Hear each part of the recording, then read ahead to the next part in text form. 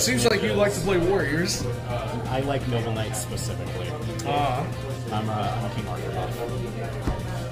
I actually spent like an hour on the drive over here explaining Arthurian legend to my buddy over there. Maybe not. Knights of the Round Table. Yep. You would think Knights of the Round Table in this game would be busted. They just need that little bit of extra support, honestly, to be decent. I wouldn't They say need more busted, speed. Yeah. They need more speed is what they need. What would have been amazing in a is higher if, power ceiling. If Brothers hadn't Xeno-locked, it would be a lot better. It would be abused as a fucking link engine, absolutely, but... Hell yeah! Go for it, why not? Summoning 2 extra Noble Knights? Fuck yeah. But it's Xeno-locked. This is where you activate Kyoto Waterfront and do more links. I don't wanna walk away. 'Cause I don't wanna walk away.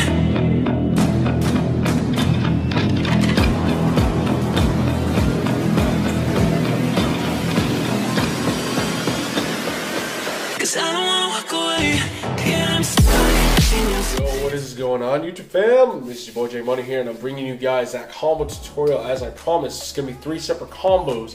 First combo being just simplified game state. Second combo being if you just have an additional tutor extender. And the third one being if your opponent has no hand traps and you're just able to just go nuts.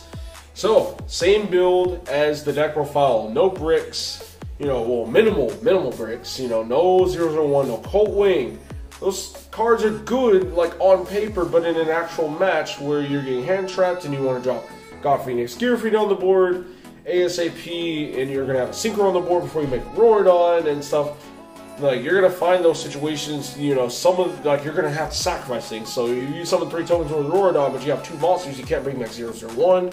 Same thing for when you summon Colt Wing, because Colt Wing is a monster itself.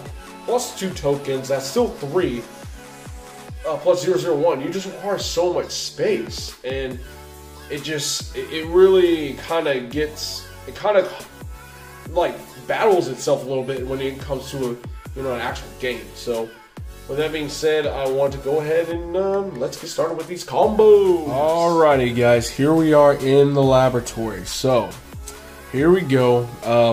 This is combo number 1 being simplified game state. So, your opponent hand traps you all over the place. Let's say, your Durandal gets ashed, your connector gets impermed, and stuff like that. So you're getting hand trapped all over the place, but, you follow my advice, you consistently can put 4 bodies on the board, so you can make the Isolde anyway.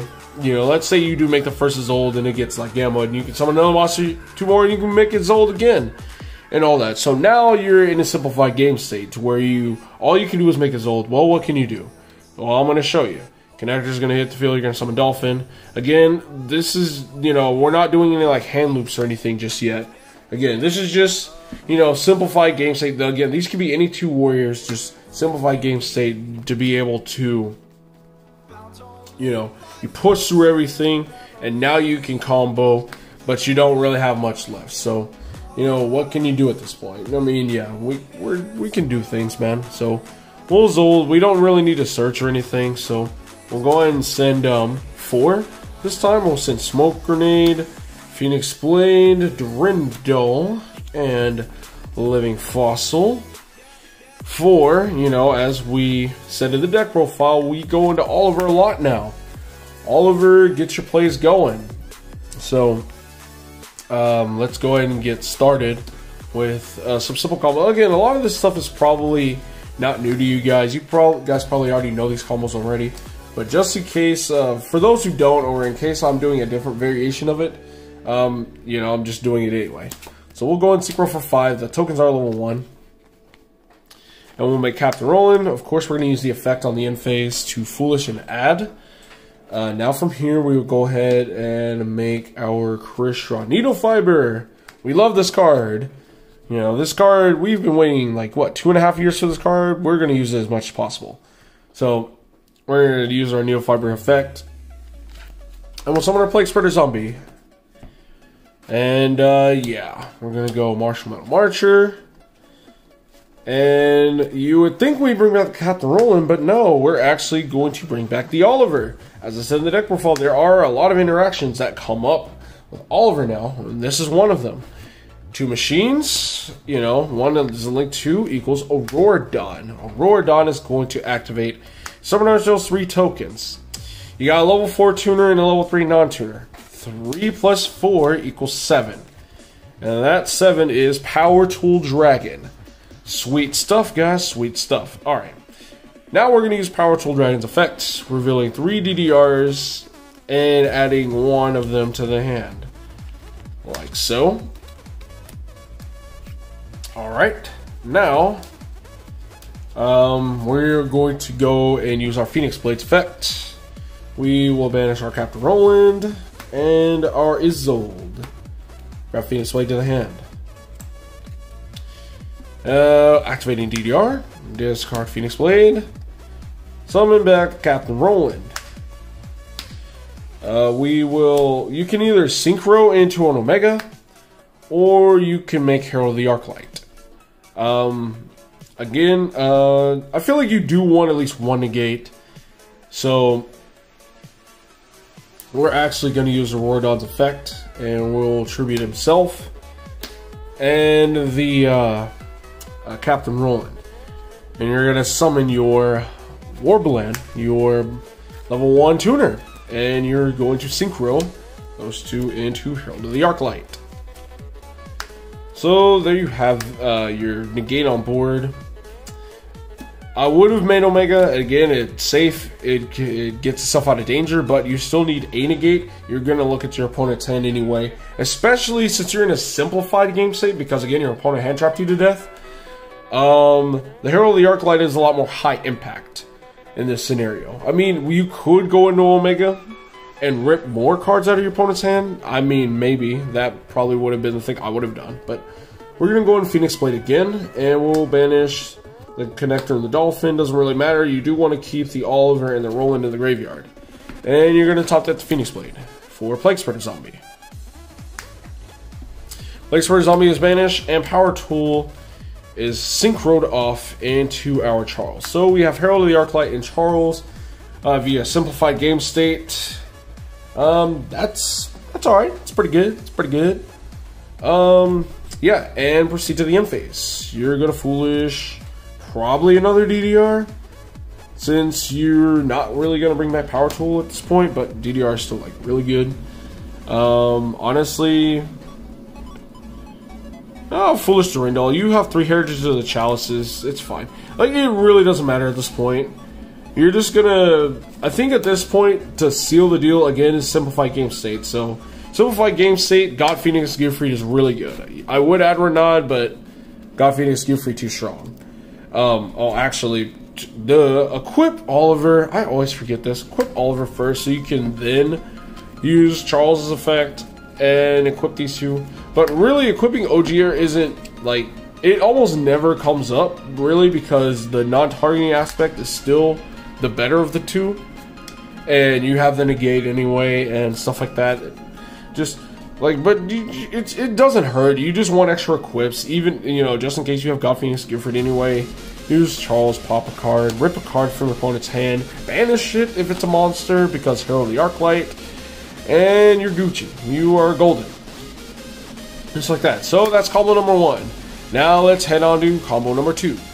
Alrighty, boys. Combo number 2. Let's say you have Red Layer in your hand, but you don't summon it because you want to summon connectors, so you can guarantee your opponent ash it, so you can drop an extender and make, you know, your Zold and stuff anyway. But look, you got access to a level 1 tuner still. We didn't choose Renaud because Renaud is just, like, really good and all that, so yeah, like, we're just choosing the lesser of the 2. So if you do have Renaud, you can do this still, and you'll have even better results here in board. So, you know, we're assuming that you're gonna have the worst of the 2, because we always open Oliver. So, you know, again, like, let's say we did open Red Layer, but we don't do it, so we can guarantee Ash gets out of the hand, and we drop our Flint Lady. What can happen? What is one additional tuner gonna do? You know, what difference will it make? Well, let's see. We'll make our Zold. And we'll use our Zolt effect and we'll actually search. We'll search our Gilligan Lancer. So our opponent was unlucky and they opened one hand trap. And it got baited out because we have Connector, because we're a good player. Alright, now we're going to use a Zold and we're going to Foolish 4 once again. And we're going to summon the same monster, being Oliver, because Oliver is really good. And it is typically what you're going to summon more times than not. Send these 4. There you go. Oliver hits the field. Okay. Alright. Good, good. Alright, let's go and make our Link Cross for 2 tokens. Number 1, number 2.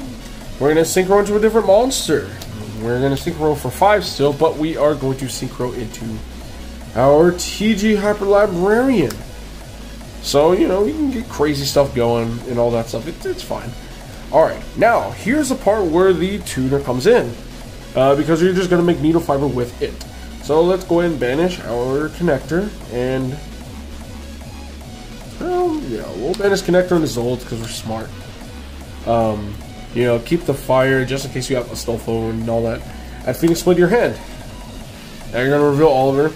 And you're going to send it to the grave. And you're going to summon the Oliver. And you're going to make Needle Fiber.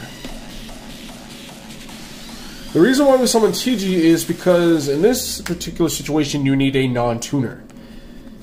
So Needle Fiber is going to go and summon our Plague Spreader Zombie as it did before. There it is. We're going to go Synchro for 3. And you would think we're going to make Metal Marcher, but no, we're going to make Tatsunoko. And TG is going to draw. If we draw into a DDR, we're going to put it back and draw another card. So TG is going to draw us a card. We drew, you know, we're not going to activate it. We're going to assume it's like a blank, like an Eagle Booster or something. So, we're going to use Tatsunoko and synchro with the Gilligan Lancer into a Formula Sync. Oh, no, whoa. Charles. My bad, guys. TG Librarian is going to draw. Hey, look, we drew a brick. We drew Gemma. That doesn't matter. But, you know, if we, you know, decide to DDR, you know, the Flint Lady and, you know, Tribute and summon it to from the hand and do other stuff, you can do that. Crazy stuff all the time, guys. If you want, you can go and just top deck your bricks. Plague Spreader Zombie. You drew 2 cards, so it's not it's okay. It's okay. Power Tool Dragon, guys. Power Tool, reveal 3 DDR. You know, I've already shown that I have 3, so we're just going to add DDR to the hand. Okay. Since Power Tool's a machine, along with Needle Fiber, look, Auroradon. Nice. Nicely done. Auroradon's going to summon us 3 tokens. 1, 2, 3. So we got 4 spots filled up. We got 1 more left over. From here, we're going to go and use Phoenix Blade once again. Banish Gilligan Lancer and then Oliver. Add this to the hand. Activating DDR. Discarding our Phoenix Blade to summon our Plague Spreader Zombie. Synchro for 5. We'll make our Captain Roland. Use this effect on the end phase. And all that greatness. This is in the graveyard. And yeah, now we can go and top deck a card. The card we drew, I guess. You can do that. Plague Spreader. Now you're going to use Auroradon's effect and tribute the Plague Spreader. So this is banished. And the Auroradon itself for the Mecha Fanabeast. Level 1. Synchro for 4. Make Herald the Arclight. And Synchro for 8. Into our Psyframe Lord Omega, because we already have a negate. Again, just in case your opponent's able to play, you want to keep, you know, a monster that's roughly a beat stick away from danger, and still rip a card. So you ripped a card from your opponent's hand. You're going to use Oliver's effect in the graveyard, equip to Captain Roland, go proceed to end phase. You know, again, add Golf Phoenix Gearfried for simplified game state purposes. Foolishing, you know, Durandal, whatever. Add this, use Roland, and equip Smoke Grenade from the graveyard, and equip your Ogier. And using Captain Roland to pop the Smoke Grenade, look at your opponent's hand this time and rip the best card from it. And you have Herald of the Arclight, and then, you know, you're good. So, even just with, and now if you have Renaud, you could do even more stuff. So, last combo, hand loop time. Let's get it. Okay, guys, now here's the part where we get to have fun because our opponent doesn't have any hand traps in their hand. So, how are you going to hand loop your opponent for their entire hand?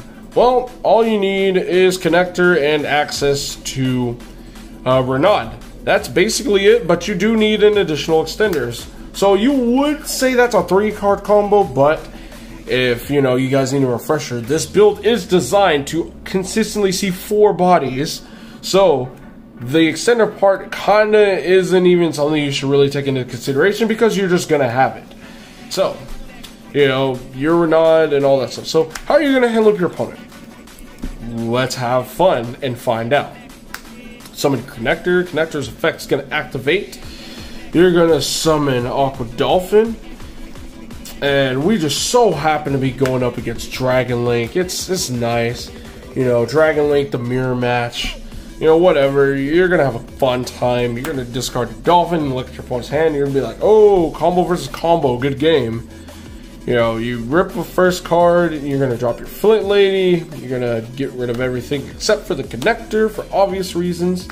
Make your Isolde effects. You're gonna search Gilligan Lancer because it's level 6. And you're gonna use Isolde, and you're actually gonna Foolish Burial 2 cards this time instead of 1. You're specifically going to need to Foolish Phoenix Blade and Living Fossil.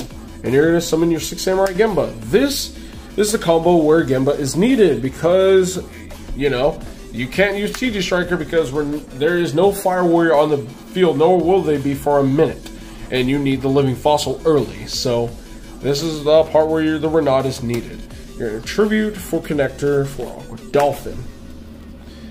And you're going to discard another card. And now you have a stronger card on the field to rip something that's a little bit beefy.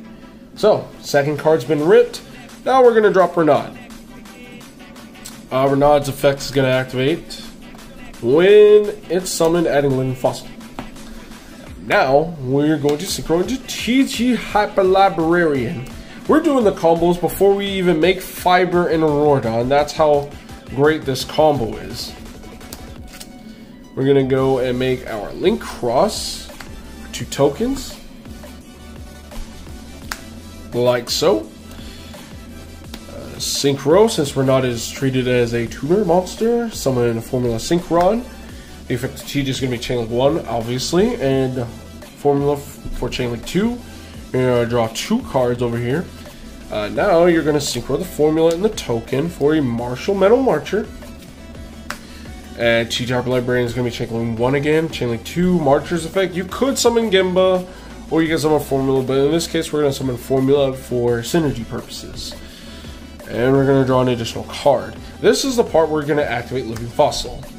For Renaud, since it's the only level 1 you got, and this is banished, this is in the grave, Living Fossil's in the grave, you're going to synchro for 3, and we're going to go into our Tatsunoko. This is where we're going to draw a 4th card for TG Hyper Librarian. And we're going to synchro summon. It is not an activated effect, so it can't get gamma. So we're going to go into Charles. TG is going to draw us a 5th card. That's pretty good already. Drawing 5 cards. We didn't even make Fiber, didn't even make a Rorodon. But we're going to start doing that stuff right now. Fiber's going to activate, summoning our Plague Spreader Zombie. Okay. Synchro for 7. We're done with the TG now. Age Power Tool Dragon. Wasn't it funny that before we did TG combos after Fiber and Aurodon, but now we're doing it before? So, we're going to add DDR to our hand. We already have 3, of course. And, of course, as per usual, as a reminder, since Power Tool is a machine with Fiber, we can make a Aurodon. It is appropriate in this step. Summon 1, 2, count them, 3 tokens. Alright. Now from here, we can top deck any of our cards that we drew. Let's say we drew the Mecha Phantom Beast sooner. This is the part where we just top deck it. Plague Spreader is pretty nice. Not gonna lie. This is banished. This is gone. We make our Captain Roland. Activate the effect on the end phase, like Scarm. Now, the reason why you specifically need Phoenix Blade is because you are going to banish Aqua Dolphin. And we'll banish Zold, I guess, for Phoenix Blade. And activate the DDR, discarding the Phoenix Blade to summon the Dolphin back. Now what we're going to do is use Auroradon, tribute itself in a token, to summon the Mecha Phantom Beast level 1 tuner. I probably should have just put it in the hand just in case, just as an example if I would have drawn it. Synchro into Herald of the Arclight, so now you can hit monsters and they will get banished. But if you have all monsters and you don't want them to get banished, you can just, well, Phoenix Blade again. So we're going to do just that. Banish Gilligan Lancer and we'll banish Connector. Keep that Fire Flint or the Gemba for the Stolfo just in case you have juicier stuff in hand off your TG draws. Use your Dolphin effect. Rip a third card. You target your Charles, so you can rip anything at this point outside of Ultimate Conductor. Now you're going to Synchro for 8. Since Dolphin just so happens to be level 3, summoning Ciphering Lord Omega, Omega is going to banish a 4th card. Like so.